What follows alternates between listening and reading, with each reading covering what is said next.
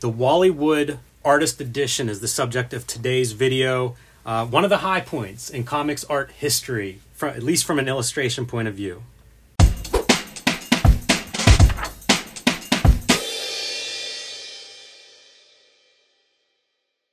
Hello and welcome to your favorite YouTube channel, Cartoonist Kayfabe. My name is Jim Rugg. I'm Ed Piskor. I want to remind everybody before we dive into this beautiful book that we are a daily comic book YouTube channel. We have over 1,500 videos in our back catalog, and you can search the Cartoonist Kayfabe YouTube homepage to find your favorite cartoonist or comic book. 1,500 videos, we've probably covered them by now. I also want to remind everybody that we do have a Cartoonist Kayfabe Patreon. It's one of the ways we keep the lights on here. We have 3 different levels that'll give you access to our videos early, and at the King Kayfaber level, you'll get access to all of our videos first because you can actually sit in on our recording session. So whenever the perfect book crosses your path, you'll be the first one in line to pick that up before it disappears from the aftermarket or skyrockets in price, something we call the Kayfabe effect. Check out our Patreon, see which level suits you best. All right, Ed, Wally Wood's Stories, Artist Edition. I believe this was the second Artist Edition that IDW released after the Rocketeer? Rocketeer, that's exactly right, yes. And I had not bought the Rocketeer. These are big, expensive books. And then I went into Pittsburgh Comics, and it was sitting there in person, and I could not resist. This is a beautiful, unbelievable book. You know, you guys are seeing it for scale. It's basically as big as my arm in height. You know, this is a time whenever the artwork was drawn what's known as 2-up. So it would be printed at a quarter of the size that you see this book. But for somebody like Wally Wood, look at the detail that we're getting in his beautiful ink work. I'm looking at the shadow on these like little buttons. I mean, he gets that molecular with it, and this is the perfect way to experience that. You know, no holding lines on the little naga hide straps or what do you call that, man, laces. So just like letting the light kind of be the sort of top line, stopping the shadow at the right time to make it feel like it's 3D. Like he's doing that. He's choosing to do that. And we're not even talking about like the methods and materials and the application of zips and all that kind of stuff. Like this is crown jewel artwork. And man, this came out about 2012, 2011. I was broke as fuck. It was Hip Hop Family Tree that got me out of abject poverty, dude. And I saw these books. I never thought I would ever be in a position to be able to buy an artist edition. I'll be honest with you, man. I'm just like, you know, be humble and never have the opportunity. So whenever you get one, like we'll just look. And if you remember, like we were so precious with them when we started to get them that we would have like artist edition parties. You remember that? Yes, shit? yeah. Yo, I'll bring a couple. You bring a couple. Spread like, the well. Yeah. Totally. One of us buy it. Everybody look. Yeah. It's fantastic. But you know, the artist editions are so amazing as a format, and I think part of it was they picked such great material in the beginning. Dave Stevens, Rocketeer, that stuff shines. Wally Wood, probably the preeminent science fiction illustrator in comics, and you see it on this cover, and we're going to see it in many of the pages inside, but it is the perfect subject for this type of treatment. Yeah, for sure. Again, one of their early design choices was, we're going to do these killer end pages. And what that usually means is take a panel, blow it up, and really just like show us something that we could not see if we didn't have access to the original art. And even if you did, you wouldn't have this kind of crisp detail. When I was doing Aphrodisiac, I would scan comics, you know, one panel at huge resolutions, you know, 1600 DPI, and blow it up and really look at it. And that's what you're getting here. And I think it's such a brilliant choice, because when do you ever see a canvas this side to show off comic book art? Totally. Got to take advantage of it. And great choice. Yeah, it's little stuff too. Like he, instead of just chipping off the dots, he cuts that out so that you could see through that rock formation. So that's like the level of care that you're getting with his own craft, and we get to celebrate at that very, you know, giant level. It is weird, like of all the, because I know this works so well. I don't know that this is the one to blow up, and I don't know if those end papers are the one to blow up, to be honest with you. Yeah, I'm with you on that, but I do just love the spectacle of it, you know, is really the piece, my takeaway. And you know what else, man? That is suspiciously close to fucking Comic Sans. It is very close. You're right. If it's not, I'm surprised, but, you know, doesn't the D in IDW mean design?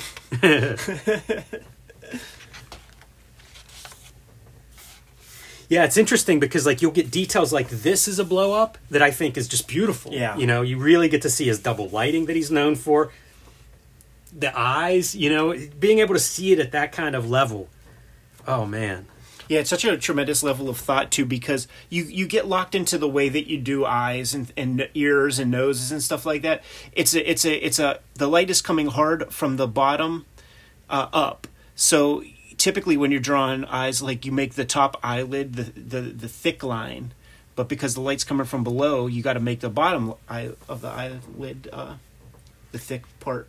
You can really see the structure of the skull. Yeah. You know, like, this is a guy that knows what he's drawing. Absolutely. And here's your table of contents, so you can see what is being reprinted there. And Jesus. you know, you think of, like, EC Comics as sort of this historical high point in terms of page rate and the quality of illustrators. The third piece is the preservation of this art. Right. So much of this EC art we have gotten to see in this artist edition format. It's so lucky. Yeah. It's so lucky. Well, and in this case, there's a famous story of the house where this was stored burning down, and this was in a metal filing cabinet. That's what preserved some of this artwork. Now, I do wonder about that.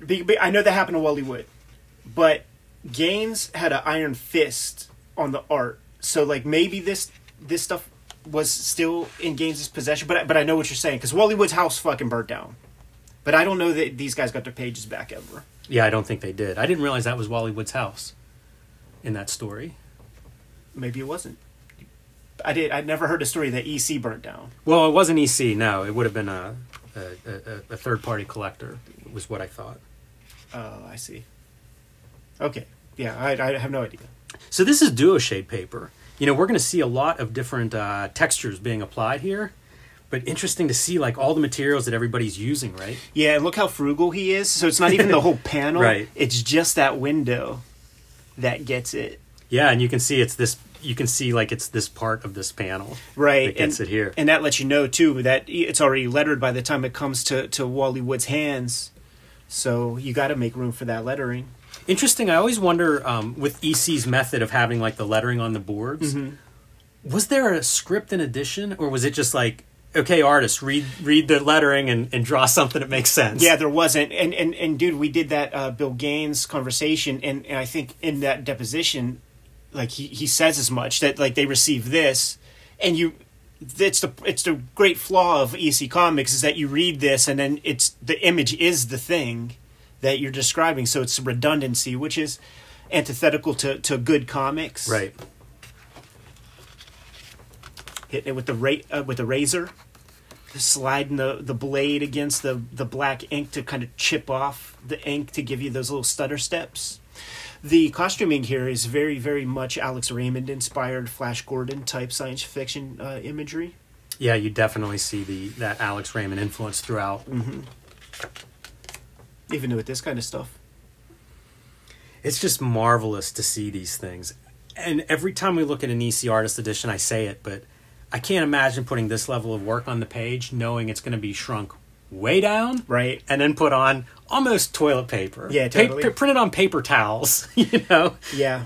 You don't want to be the schmuck. No. Amongst, like, all those great artists and stuff. And when you see this stuff, it really is iron sharpens iron. I'm seeing some marks here that make me think that Joe Orlando had a little hand in the assistance of this page. That's a really good call, because, like, some of that facial features stand out. Some of this face has a little bit of an oddness to it as well. Yeah. And it's weird because, like, maybe it's even Bill Elder, because he's such a heavy-handed inker. Like, he inked Severin. What do we got here? Is that a whiteout and completely redrawn, or is that a paste up?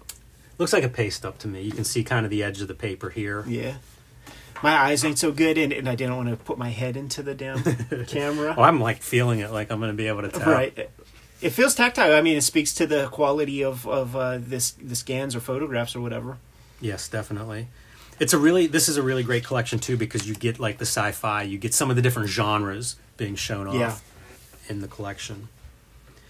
It's interesting to me that you have a screen tone used here, But then over here we're going to crosshatch. Right. You know, it's there's so much technique on display, and I guess Wood's pretty young at this point. Sure, yeah, totally. And what else is interesting is seeing this kind of foreshortening stuff, it really makes you respect what Kirby did in terms of foreshortening, because he created a different like logic to it. And this is the Lou Fine logic of foreshortening with these kind of like very rubbery, long figures and stuff. When do you think the Kirby foreshortening becomes popular? For even Kirby? Because like it's not like Kirby had it at this era. It was the Atlas comics. It was the the nuclear age stories, and of course it solidified way more with the superheroes because it wasn't even 100% there. You'd see germs. Yeah, and then it's Marvel. Post that is Stan Lee being like, draw more like this guy. Totally. Herb Trimpe and all those kind of guys. Totally. I always love this architecture. You know, like seeing the detail that goes into not just Wood's work, but in EC, like a lot of these guys would bring a high level of this kind of detail. You know, like a real sophistication of, I don't know, looking at a morgue file that includes contemporary furniture, right, architecture. You know, just really, honestly, earning your page rate. Yeah, you know, like sure. Like at a time whenever you're getting paid two times, maybe 5 times more than the competition, they're putting it on the page. They are, man. And you never see him doing this kind of like a negative silhouette. That might be the only time I've ever seen Wally Wood do that. So the adapted from a story by Ray Bradbury looks like a paste up. Yeah. I wonder if this is something that one of the ones that happened. came in. Yeah. when the letter came in. Oh, you forgot to pay me my $50, and how's about giving me a little credit? Oh, this is fun for seeing some of these different tones used. Look at this, piling on a couple of screen tones so you get a moire pattern there. Dude, it's a moire from the start. Like, before it even shrinks down. What the fuck must that look like? Yeah, I was going to say, it makes you wonder the finished printed piece. But look at this, man. Like, parallel lines for a screen tone here. A non... You know, not the mechanical exactly. And especially with this, very organic pattern there. And maybe white dots. Yes, I think so. I think that is white dots. This has to be almost everything that you had as an illustrator at your disposal. Yeah, just like all your scraps. All your scrap tones and shit, man. Ain't that the craziest, mangiest looking pup? Yes. Drawing animals is hard. Yeah, drawn in a lot of angles and stuff. Yeah, and some expression, you know, like body language of a dog.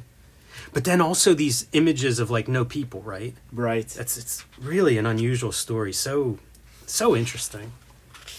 And actually, like I would bet not too fun to draw, really, man. Like I don't know about you, but the people in the scene are always like more fun than drawing the background pieces.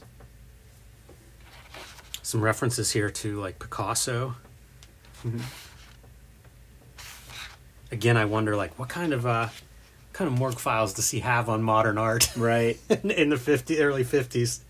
Animals again? Yeah, there's like a whole menagerie and that's Chekhov's menagerie. I also look at this stuff and think like with the level of rendering in black and white, almost a shame that this stuff couldn't have just been published in black and white. True.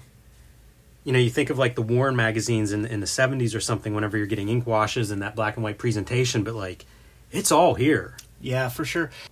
This video is brought to you by the books that we make. New from Ed Piskor, X-Men Grand Design, collecting all 3 volumes of the X-Men Grand Design series in one convenient volume. 3 volumes of Red Room, now available. Crypto Killers, The Antisocial Network, and Trigger Warnings. And the beautiful Hip Hop Family Tree Omnibus.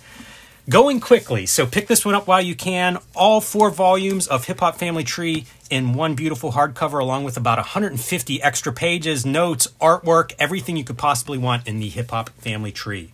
The latest offering from me, Street Angel, Princess of Poverty, goes with Street Angel, Deadliest Girl Alive. Both books completely self-contained, but together they collect all of the Street Angel comics that I have made so far from Image Comics, which means you can get them wherever you get books or comics. My self-published offerings, True Crime Funnies, the 1988 zine, and the BW zine are all available on jimrugg.com or patreon.com/jimrugg. And Hulk Grand Design, my contribution to the Grand Design mythos, out of print at the distribution level. So pick this one up if you come across it before they are all gone. And now back to our video.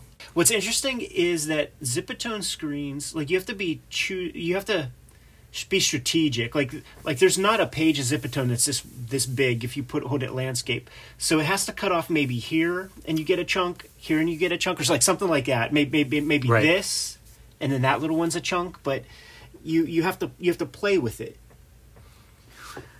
Do you think something fell off here? It looks like it, right? Yeah, because I should probably have the night sky through that. Really cool. And this lettering, is that... That's Wally Wood. Okay. That's what I was wondering. Yeah, really, really nice lettering. Yeah, like when you see this big bold, that's indicative of the Wally Wood style of lettering. Oh, man, all the textures are so great. You could feel it. You know, you could feel that bomber jacket and with the collar. Because these are like one and done stories that are 8 pages long at maximum. Everybody's out of central casting, so your grizzled military vets and stuff have to look a certain way. Your hero has to look a certain way. Like you have to communicate so much visually early, because you just don't have the real estate to get too deep. Great tie and shirt collar. Yeah, I've been drawing those lately, and it's like that's really good. Yeah, that's a trefoil, and I was like learning about that because I was curious where the clubs come from the suit of cards. Yeah, because it's like we know what a spade is, we know what a heart and a diamond is, and I'm like, well, what the fuck is a club? And it's based off of the trefoil design, is what it's called, or maybe it's trefoil, Trefoi. Man, this face is such a type. Yeah, it makes me think like a compilation of wood faces that are lit that way would be really interesting to watch that evolution over time, because I'm sure by the time he's in the 70s or whatever, that's just like left-handed, I'm asleep. Otomo draws that face from that angle a lot too. I also admire, like, whenever you get to see these backs, the backs of the heads. Yeah. There's a lot to take from this stuff. I went through a bunch of Gilbert Hernandez, like 3 of those graphic novels that he did, The Chance in Hell and stuff, recently. And it's real interesting to see kind of, you get the front, the side, the 3/4. Yeah. But you have some of that here. Right. It's like that's a cartoon shorthand in a way, but it allows you to read fast. Mm-hmm. That's a tough drawing. It's the hand in perspective coming at an angle. That is not an easy thing to draw. It isn't. And I wonder if you extend this drawing out, if it all kind of fits right. Right. There's some stuff going on there. But that's a lesson that I try to think about too. Like when you're cropping people, sometimes you have to sort of like lie a little bit. You got to cheat it some to communicate what it is you're trying to say there. It's the first little bit of dry brush we've seen so far, I believe, or at least that I made note of, and we're beginning to see the Wally Wood's 22 panels that always work. I was going to say, yeah, man, and it is, it's a controversial statement and stuff, right? The 22 panels that always work, because it was like Ivan Brunetti would talk about, like, it's the 22 panels that always work. When you receive a piece of paper with this amount of text all over it, and you're trying to keep something interesting for yourself, the argument is that maybe it's not necessarily good for comics making. It's good for illustrating. You can see your screen tone where it's being pieced together there. Right. Kind of interesting. And, looking at these, like, these are beautiful illustrations to me. If I saw this printed in the book, I'd be mad that they're like these tiny little, like, postage stamp size in the printing. But I look at these and I think, like, it's about 50-50 space-wise what you're getting between text and image on these pages. And there's kind of an interesting... That feels like an interesting concept to me, if you're selling this stuff, and maybe to a little bit more sophisticated audience. Yeah.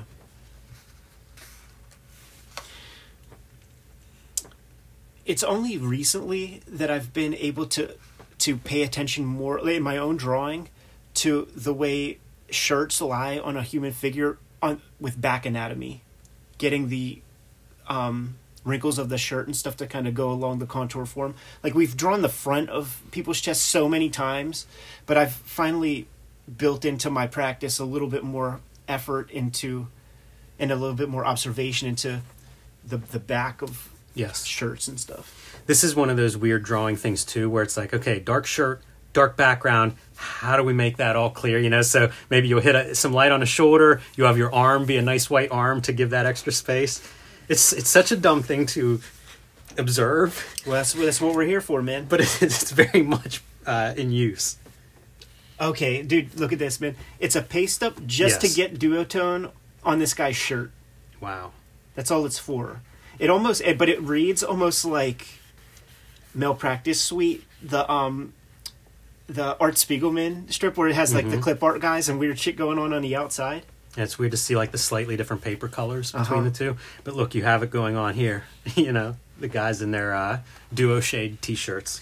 Yeah, you know what's interesting though is that the way that it's scanned, they're fucking with the levels a little bit, because like when you scan it, we should still be able to see the lines of the undeveloped very faintly. If you look at any of the other stuff, you know, the Daredevil, any of the newer EC books, you would see the undeveloped lines faintly, but you don't see them there. You could see it through the ink line and shit, but like they're playing with levels in a little bit. That's weird, man. It is they're completely invisible. Yeah, and that's just not the way it is. That's so strange. Because you are getting some like nuance, you know, like you can see brush strokes in some of this. It's not like they're blown out like some of these levels are. Yeah, it could very simply be the white level, like you know how there's like the three, like it could very simply just be the white, which would speak to the different color, like so maybe. Yeah, could be. Yeah, I find this kind of stuff interesting. Is like, okay, so you have your lettering in the panel or whatever. Are they tasked with drawing like a caption box or choosing not to? Because there's no white out here to eliminate that line. Right. So interesting whenever you look at different artists like Kriegstein or somebody who takes this page and then does stuff. You know, cuts it up, adds panels and things, even though the lettering is probably consistent. Like how these guys manipulate the lettering that's on the board or what is here. Really interesting. And then if you're the person lettering and laying this out, what makes you go down for this caption? Right. You know, it's so bizarre how these panels lay out, or how the page would have looked minus any of the artwork. Yeah, very right, very true. Even how close the panels are to the captions is This is an exceptional strange. Page of textual bullshit. like with this. That's exceptional. And this throws everything off. So this letter had to just do whatever he fucking could. And I would say that this is not like this. It should be opposite. So like, I would say that in order to clearly read this page, you see how there's a caption box there. It should probably be over this one. Yes, since it's directly there, and then you could probably leave this one the open one, maybe. Totally agree. But you know what's interesting too is this is handed to you. You know, again, I don't see white out around here. Like you didn't take a border away. Right. So then you get an open panel. So is it like the editor writer is conceptualizing this is. You could do an open panel here. Right. What you do see is pencil, so maybe the letterer does that. Boy, these pasted up duo shape things are so weird. Yeah, and I bet like playing with like the levels and stuff is making the seam show up even more or something, because once again you're not really seeing the undeveloped lines, and it's blowing out the duotone. Now duotone is not archival. If I have pages that I drew myself and that, you know, have hit the light and stuff, and it's almost vaporized.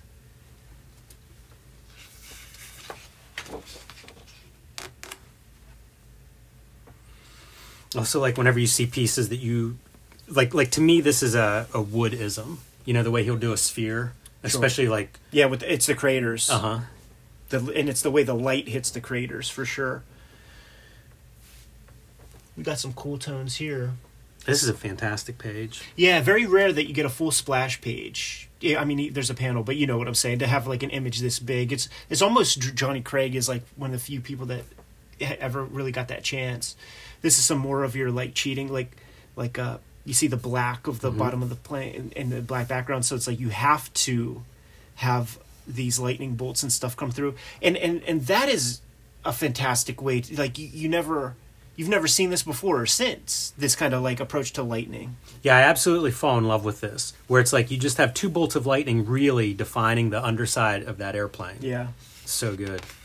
And white media for your screen tone on top of that skull. Yeah, I guess, or just, for sure, yeah, because he's drawing that, of course, yeah, you're right.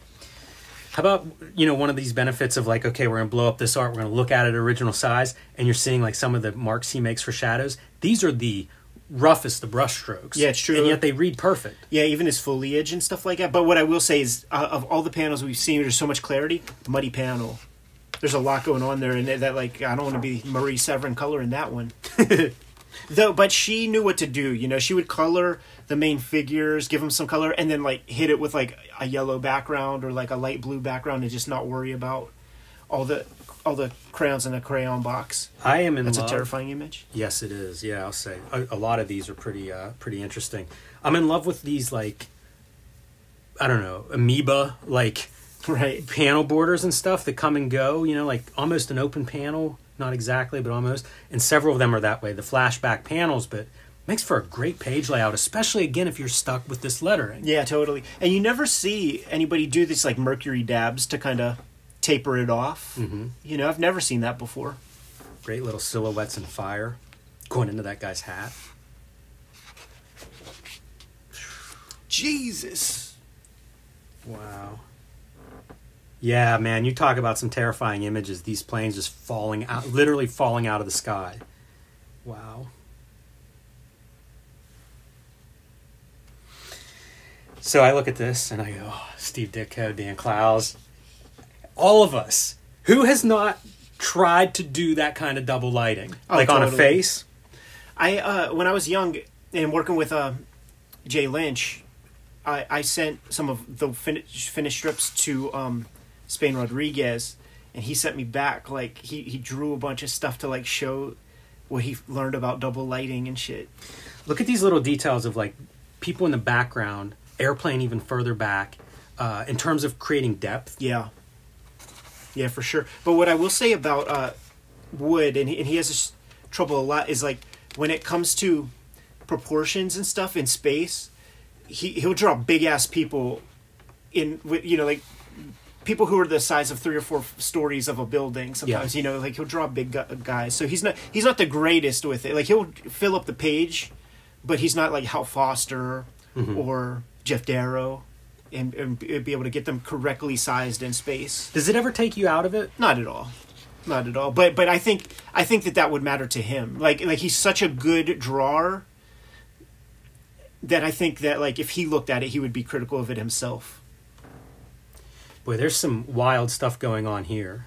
Yeah. Like some of these very thin lines, I don't know what that is. Like, I can't imagine inking those in reverse. So, yeah. Like, are you scratching that out? Yeah, right. It looks like that. It totally looks like that. Could it be a whole piece of scratch board? Possibly. Could it be illustration board that was of the quality back then that you could remove stuff like that? Yeah. And also, like, why do it? It looks cool. It does look cool, but, like, how do you even conceive of that? Right. And it literally could have just been that, because we don't. I can't recall many more pieces like that. So maybe he saw that shit in a magazine and was like, "Let me fucking try this." Keep the sword sharpened. And some of these title lettering treatments are masterpieces in and of themselves. That might be an example of what I was talking about. Like, you know, if you push, you know, he's in perspective, push his deer over, it's pretty big compared to, like, that fence. Another Ray Bradbury adaptation, too. What do we got up there in that first panel with the gray? Is that duotone? I can't tell what it is. Yeah. It's very odd. There's a little bit of texture, but nothing that's clear. Yeah, no, that's duotone, but that's the Howard Chaykin duotone Okay. that he would use an American flag, the pebbly stuff. Yeah, and possibly, Ed, to your point earlier when you were saying how it was like it was washed out. Yeah. That's about what it usually looks like, which is weird because Basically, like there's yeah. white here. So, you know, I think they are doing some stuff with the levels on that, but that's about what I think old Yeah, right. exposed Right. duo shade looks like. Yeah, and this is an early artist edition, so they're kind of figuring things out a little bit. I love you get to see a little bit of the pre-printed stuff. So if you look closely, hopefully it shows up. They have the ruled lines that I think were printed on these. Yeah, you know what? That's the indicator of what we're looking at, because that stuff is blue, and that is not blue in our copy. So the scan, the fidelity is weird. And what we're seeing here, like, this is the Howard Chaykin duotones. There, where it's the pebbly dots. Look at this weirdness. That is an actual tone that Yeah. you can buy. And I don't know why you would ever want to use one that gives you an intentional moire. This is another one of those scratchboard effects. Right. What is this print like? Right. You know what I mean? Like, none of that looks like it on it can't look that way in print. Not in a 1950s comic book comic. print. The degree of yellow on the pages, I always like that in the artist editions too. Like this one was stored somewhere else. Yeah, totally. You know, this might have even seen some sunshine here and there. Someone showed this one off for a little while and paid the price. All right, man. One of the iconic classics, and again, looks like this one has been shown a bit. Yes. But you know what's weird here, and it looks like this is an edge of a page. I think it's an overlay. I think it's a plastic overlay. That's got to be it. I was going to say, like, I wonder if this was matted and framed. That part of this was exposed to more light than the rest. But I think the overlay is probably. So we see that there's way more patina on this, and this is Wally Wood he wrote this, and you know it's his thing. I am Wood, blah blah blah. Maybe like Gaines is like, you know what? Keep this one. You get to keep this one. This one's all you. Because it's like the most yellow. Yeah, it really is. Oh man, what a beautiful! Like every single one of these panels, I feel like we could do an episode on. Totally. I mean, and this is his like most. He's super inspired while he's putting it together, down to the point of like zips, duotone, you know, a crayon on toothy paper, you know, coquille board. So he's using all the stuff. Like this is opus. Yeah, you're right. Yeah, it is, but it's interesting to see like what are we cutting out, you know? Oh yeah, they were fucking around a little bit, huh? That's pretty cool. I think this is the cover to one of the Fantagraphics. But there's that 2-book set that Fanta did. How good is the illusion of like liquid in these, you know, depressions? It's great, and like when you do it in your own work, it's always impressive to yourself. I feel like when you put like the little shines on the water or like cut into it with some white, you're like, yeah, this really does feel like water now. I like the organicness of the shadow, pretty good. And this is one of those panels where it's like every trick you got, pull it out. Yeah, incredible. This is one where it feels like there are 12 illustrations here. It's true. Yeah, like I mean, it's a Time Magazine illustration from that day. Drawing completely in the duo shade. Going full Roy Crane. You know what, man? Yeah, I guess not. I was going to say, I wonder if these are like full pages of duo shade, but they're not. Yeah. You can see the paste stubs. There it is, dude. One of the most iconic panels, probably in comics history. I am a science fiction artist. My name is Wood. Pause. All of it. You know, it's all of the cliches, really, of the day. You know, it's your atomic age guys, it's aliens, it's Incredible Shrinking Man. Really great. Now this is really, it's so funny, like in my mind, it's like, oh, this is my era, and all I mean by that is like, this stuff was in like Incredible Science Fantasy, which is like some of my first right Cochrane editions. It's so strange to think this is comics in the 50s. Yeah. You know, this is a direction comics are moving before we get the comics code.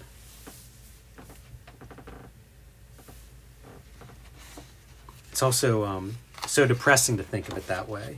You know, like this is what our comics code effectively crushes. Right. You know, the page rates, the idea that we might make work that's a little bit more respectable, that might not be aimed at, what did that Marvel article say, 9-year-olds or what? It was less. It was like 7-year-olds. Yeah. There it is, dude. Like when I came across Wood's work, I already wanted to be a cartoonist, you know? And when I saw his stuff, to me it was like gold standard of superhero comics. And this work made me feel like maybe I don't get to be a cartoonist, right? You know, like if this is from the 50s and you're supposed to do better than that, maybe I don't get to be a cartoonist. Yeah, it's so true. Because like even if you like trace the major shapes and stuff, like you still might not get it. So here's a question for you. I'm under the impression that borders would have been done by the letterer. Okay. Maybe that's not true. But if it is, do you think he's scraping that off? That would be an approach. They would do that. Which like because you're seeing like there, you know, he's certainly scraping some ink off. Right now today, we can't agree on a good white media. We use the word white media for the whiteout because people use white acrylic paint. People use whiteout pens, those Pentel pens. People use deleter white with the Japanese stuff. People use white tape. Yeah, so like, I'm sure they had even less in the 50s. Like maybe scraping is the best option. This is like a Liz Taylor type Cleopatra chick. Yeah, you can see like a Hollywood influence. Mm-hmm. Yeah, why not, man? Isn't that what you're drawing? Beautiful, beautiful people. Yeah, the ideals, man. There's your nuclear family.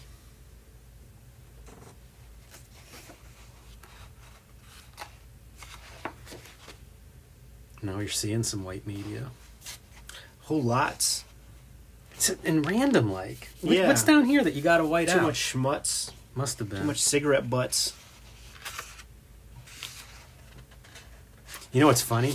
This well, let's see if it's funny or not. It's like, do we have a template here? Is this compassed? But it's almost, it's the same, almost the same size of these portals that we're looking through, even same perspective. Yeah. I mean, I feel like that is in perspective, though.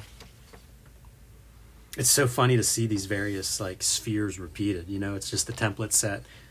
It's such a great visual though, like that big round. It is, and like a rule that I came to myself by doing it enough and stuff is like you can only have one complete circle on a page that's unbroken because it's such a fucking strong shape. Yes, and I think that at least intuitively, like other cartoonists have already arrived at that shape, at that rule set because he's breaking them up. Look at the lighting on that face. Yeah, phenomenal. Yeah, like no holding line on the bottom eyelid.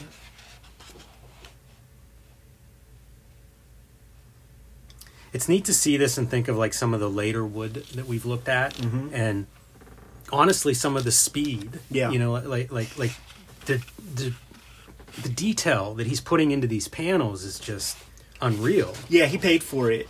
He really paid for it because the joke was always like. Jack Davis would turn something in over the course of a weekend, and Wally Wood was always behind the 8-ball.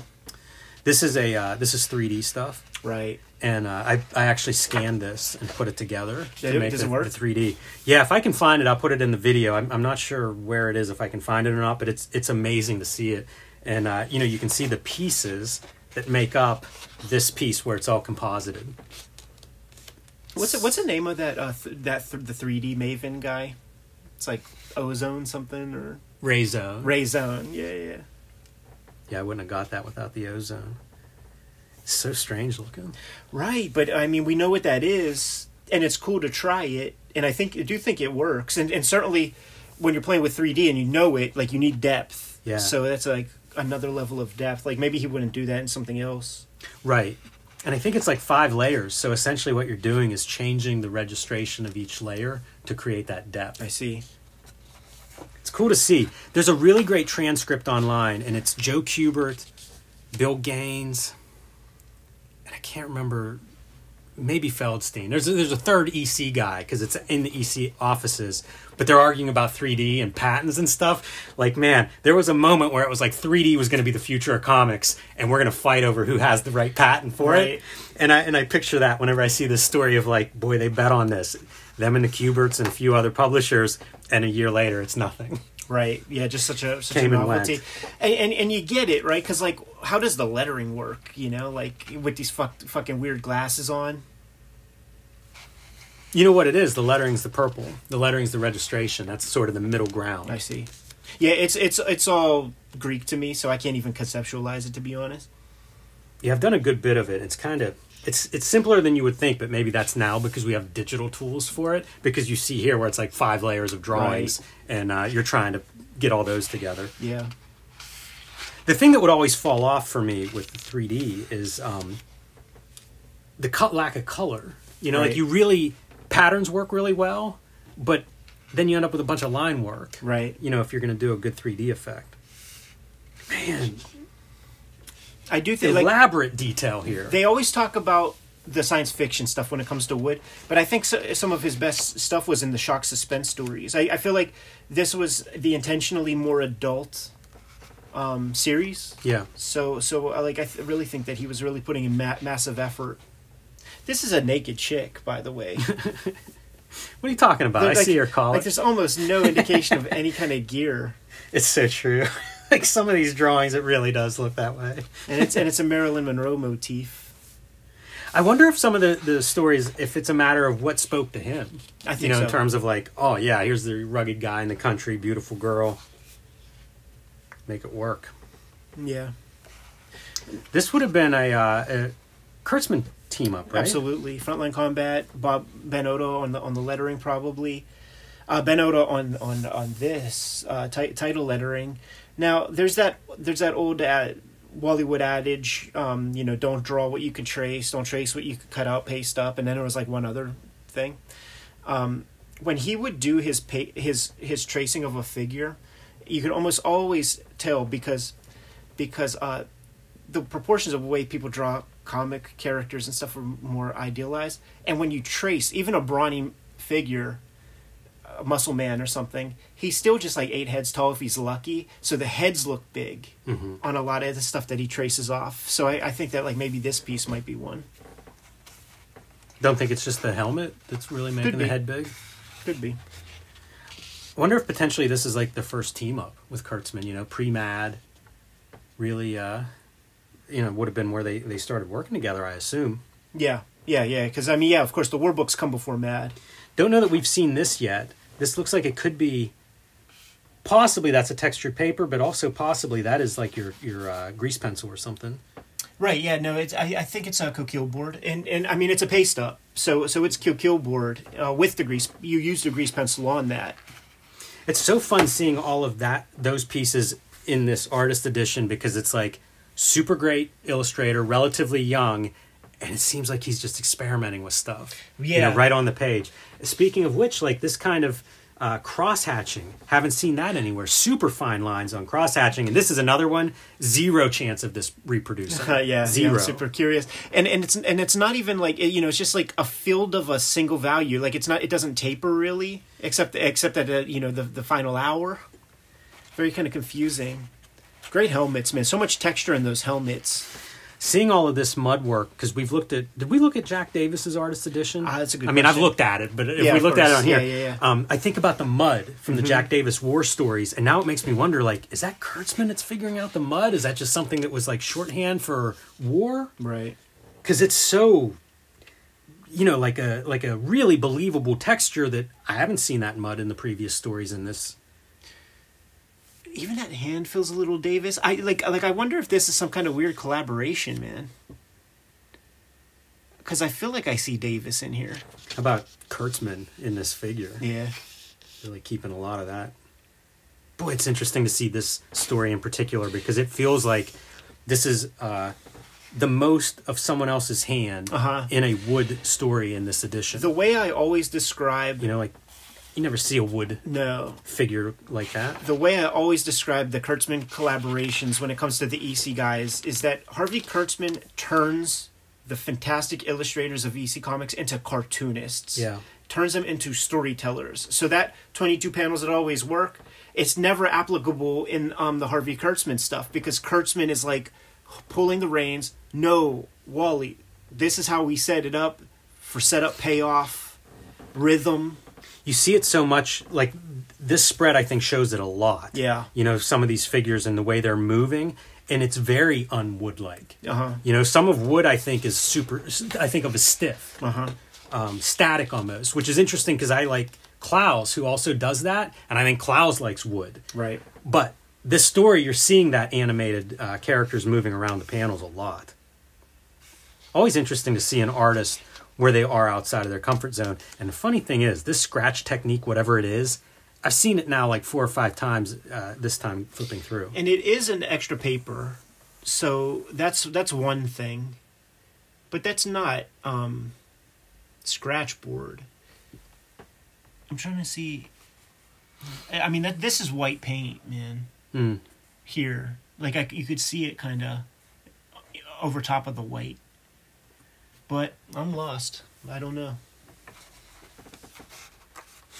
Those old submersibles, they look like Max Fleischer robots in Superman cartoons or something. Could you imagine being a dude on one of those? No, none of that stuff. No, thank you.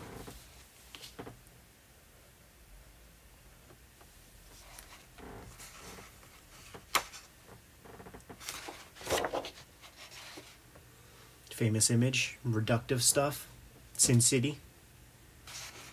Weird how this page is cropped. Yeah. I guess this whole story is cropped that way.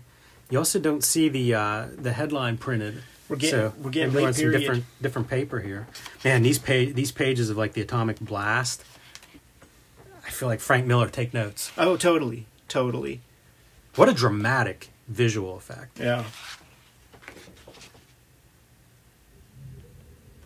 And I wonder, like, is that one that Kurtzman figured out? You know, like that effect where it was Yeah. like, listen, I don't want any rendering on this image, this panel. And you see what they like. It's like overcompensating all the rest so that heat, you know, feels sizzly, white hot.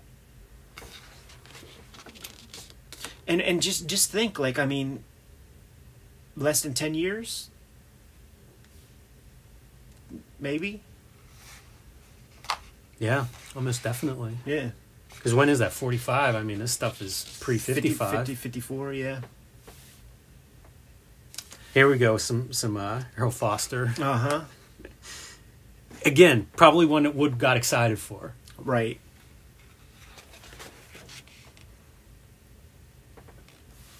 Choreographing the fight scenes, you know? Yeah, amazing with like a Morning Star. Is that what that's called? A mace? I don't know what that is exactly, but there's such a it's hard to believe this is a real weapon. Well, you know what? I was going to say it's hard to believe that's a weapon that people would make and use on each other, and then it's like, oh no, of course not. Think of all the weapons that people use on each other. Dude, this dented shield. Right? That's a good detail. That's a great, like, level of thought. Yes. And continuing the shine of the shield to go along with the contour of that fucked up shield. There are so many stories in here that it does make me want to like go see the printed page and see how that stuff is handled. Yeah, it's too bad because I whenever I would kind of upgrade and get like the Crocker and stuff, I would just give away my small comics, the colored ones, because that was when I had zero room to be doubling down on shit. What's our morgue file look like here? Get some National Geographics. Yeah.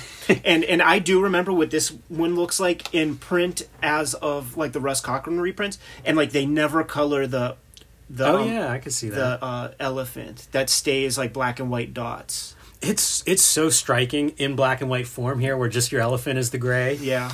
Incredible. Boy, it's a great elephant. Good little leopard or whatever that is. Yeah, leopard spots I'm always impressed because of the ink technique. You know, you can usually really see somebody dabbing that brush on there to get those techniques to come through. Look how destroyed that guy is from the leopard fight. Just scratch, just ink lines all over his face. Man, that feels Frazetta. It does, which is to say, it feels Tarzan era Hal Foster. Very nice landscape. All right, and then of course, let's get some covers in here. And you can see this is that piece from the cover of this issue, blown up a little bit, as you mentioned. Yeah, for sure. And then when you get this stuff, you imagine like Kane and Kronos or whatever their names are, the green aliens from Simpsons. Mm-hmm. And they would do that stuff on Treehouse of Horror. They would be like, you know, creepy Jim Brooks and continue the kind of name tradition of EC. This is fucking weird, man. Real faded.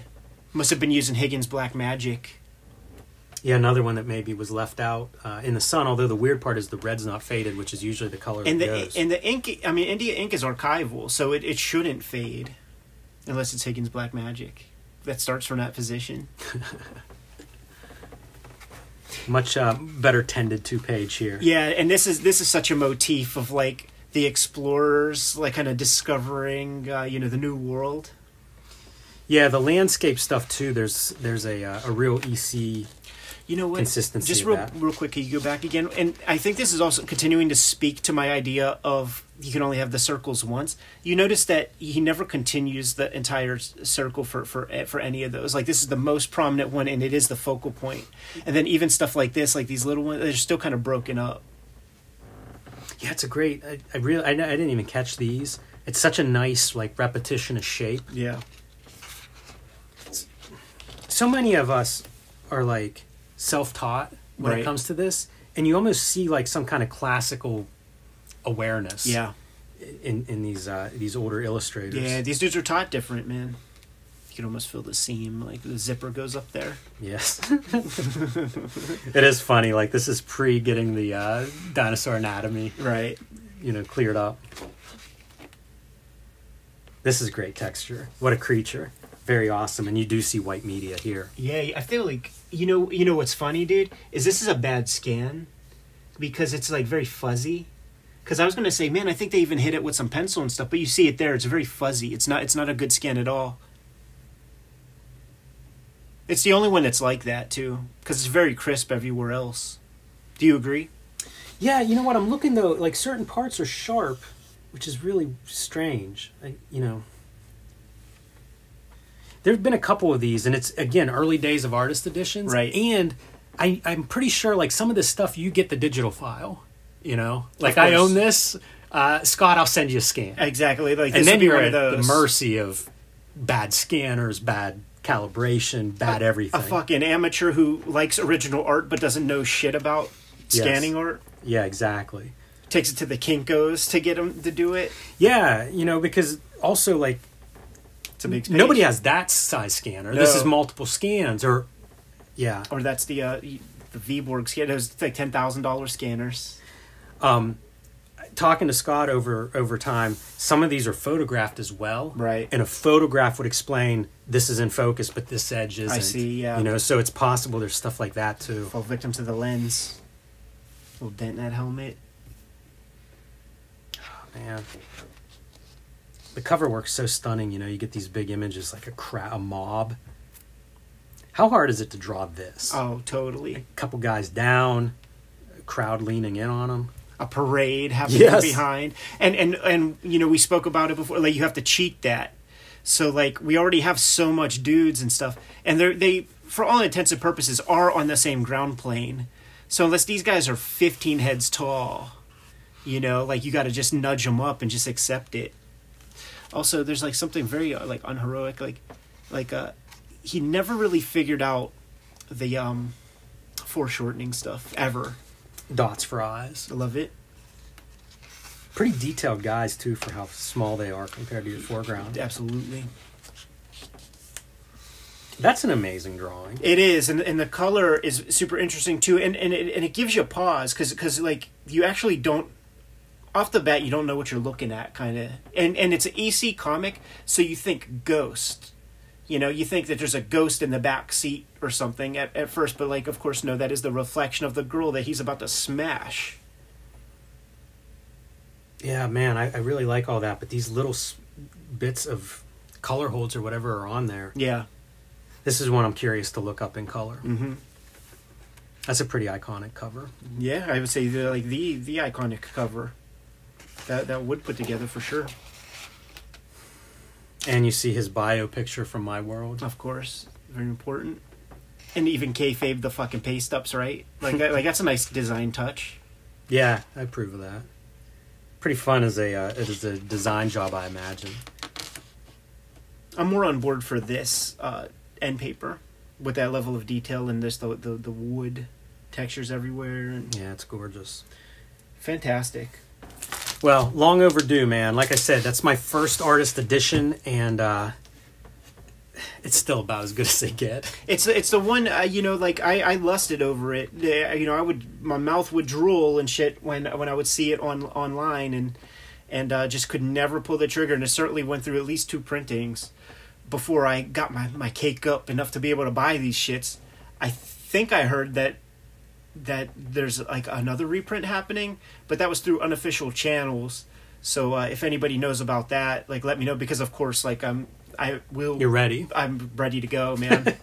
Like, this would be the one to destroy my shelf, and so, like, I'm gonna have to put it somewhere else. That's funny. It's funny to think of you laying this on top and then the shelf just coming down. And because it would be like, boom, destroy that layer, boom, destroy that layer. Never see you again if that happens. It's Well, a lot of weight in there. Yeah, for sure. And even if I physically am okay from that moment, I might just drive my car to the high level bridge and do a half gainer. If that thing comes down, it may go through the floor.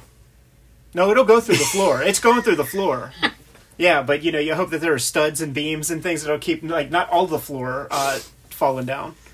All right. But then you think, 15 feet, like, should be okay. Yeah, most count of those that couple books will things. survive. Just talk about myself. Couple pins in the hip and I'll be good. That's right. You good to go? I am. Let's do it. Kayfabers, like, follow, subscribe to the YouTube channel. Hit the bell so that we can notify you when new videos are available.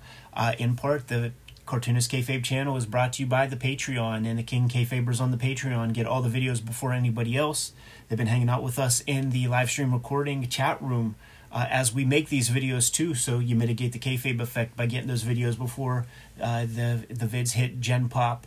We are going to be at Big Apple Con in New York, December 16th. Make sure you swing through. Come say hi. It's been a while since me and Jimmy been in the Big Apple, so we look forward to seeing you, man. We know a lot of friendly faces out there. See you there December 16th.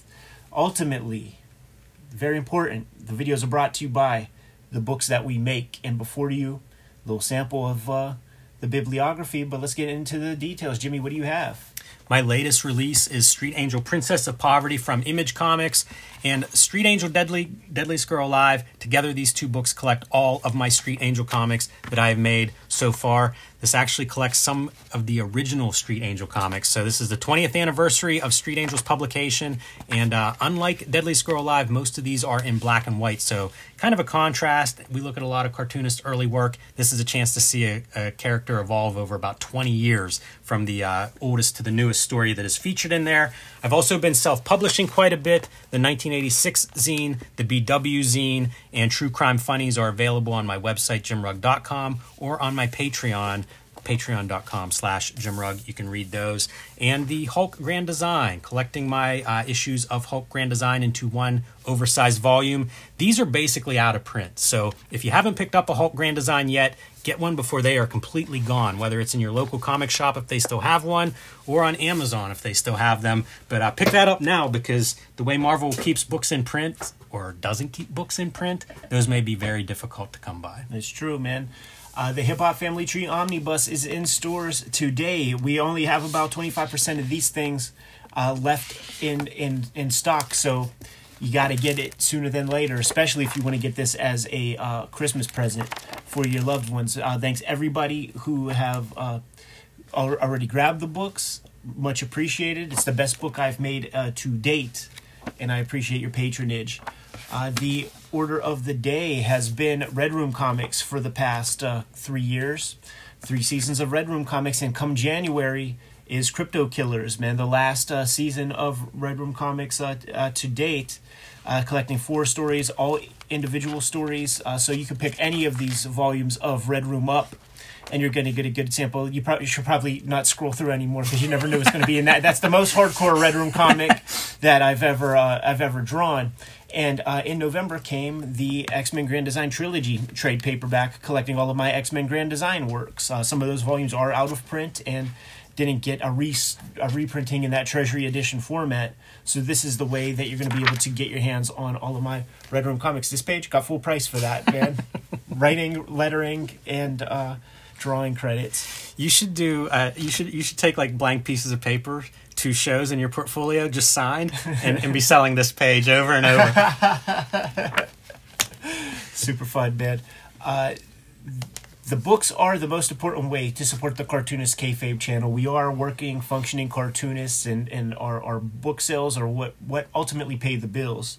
But there's some other levels of support that you can give to the Cartoonist Kayfabe channel directly. Jimmy, if you let the people know. You can subscribe to the Cartoonist Kayfabe e-newsletter at the links below this video. You can also listen to Cartoonist Kayfabe in podcast form if you are commuting and don't want to get too distracted with the video on screen. Obviously, the video is the best way, because you want to see this beautiful artwork. But we know that some people have requested it in their cars, and so now that is available wherever you get your podcast. You can also pick up Cartoonist Kayfabe t-shirts, merchandise, hats, mugs, stickers, and more at our spread shop. That link is under this video. There you have it. All the ways to support the Cartoonist Kayfabe channel and your humble Cartoonist Kayfabe hosts. Without further ado, Jimmy, can you please give the people the marching orders so that we can be on our way? Read more comics.